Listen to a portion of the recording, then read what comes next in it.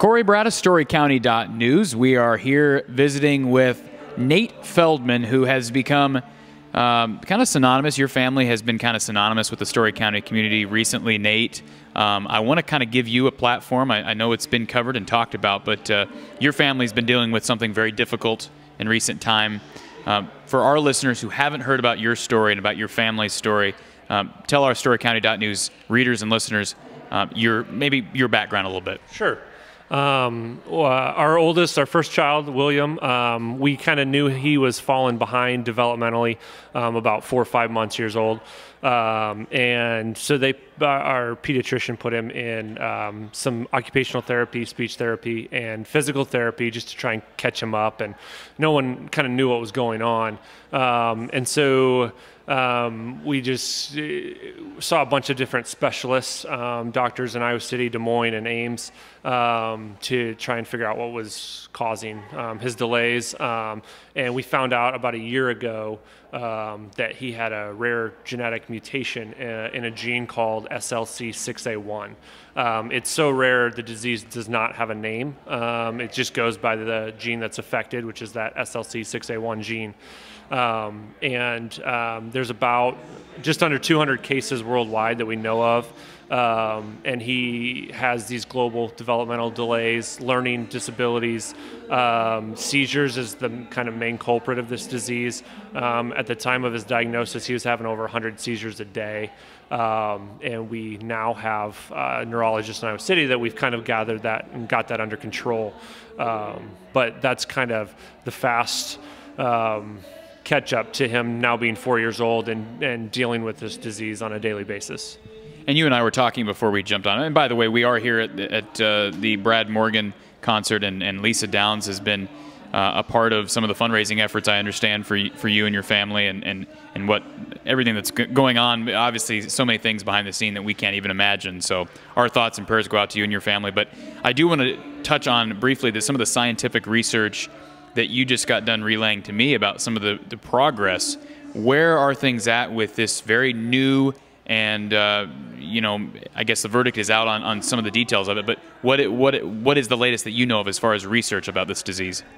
Sure. That was kind of our whole starting point, is what do we do with this diagnosis? And we connected with a Facebook group that this foundation was started about a year prior to our son's diagnosis, and they're working on gene replacement therapy. So my son has one good copy of a gene and one bad copy of the gene, and this therapy would essentially be an injection that goes in and cuts out the bad copy and inserts the good copy, and basically would be a cure for him and other children throughout the world that are dealing with this disease. So it's kind of fascinating medicine that's relatively new. There's been a disease that already has been approved by the FDA that's cured in this way. And so we are currently raising funds to support that research and get that pushed through the FDA so that he can get some help.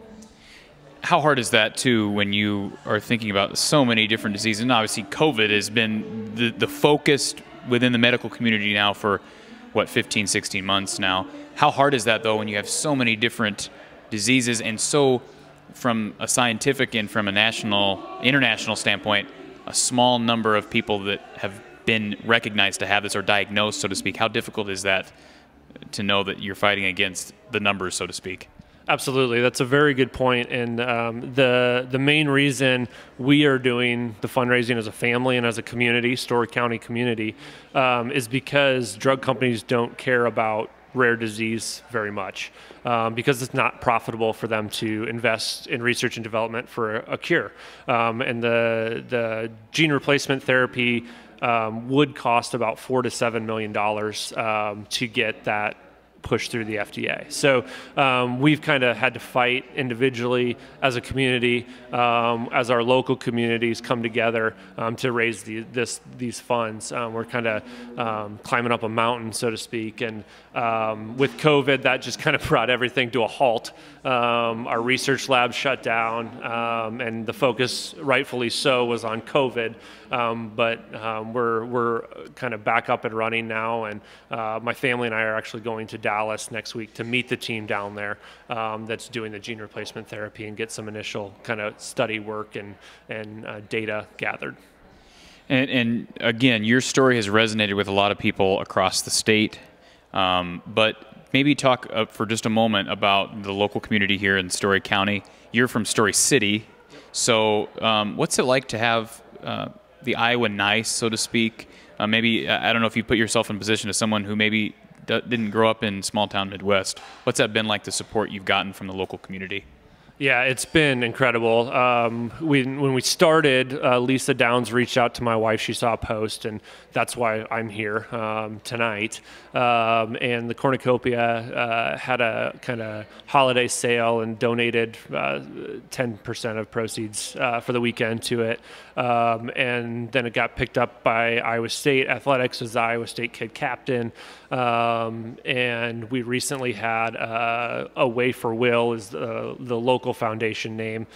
He had a fun run in Story City, which was a 5K and a fun run for kids. And the turnout was exceptional. We just had so many people show their support, people we knew, people we didn't know. Growing up, I grew up in Jewell, so not too far from here. My wife grew up in McCallsburg, so we're kind of local.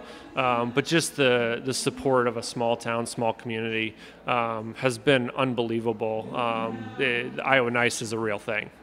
Absolutely, and I'm an Iowa guy myself as well, and certainly your story has resonated with me. If people want to give towards the foundation, which again goes to research, right? How can they go about doing that? Maybe on a more informal basis, where they're, when we don't have a formal fundraiser in place.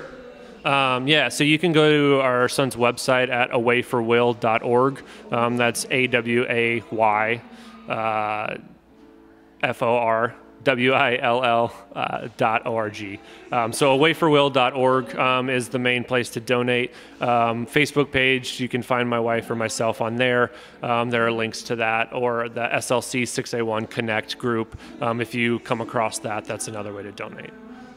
Nate Feldman speaking on behalf of his young son, Will.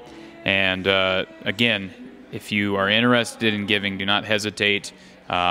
Towards a great cause, research that can help not only Will, but many, many children, and I'm sure many to come in the future. So, Will, we appreciate the time, and again, we'll continue to keep you and your family in our thoughts and prayers, and best wishes going forward. Thank you very much. Appreciate it.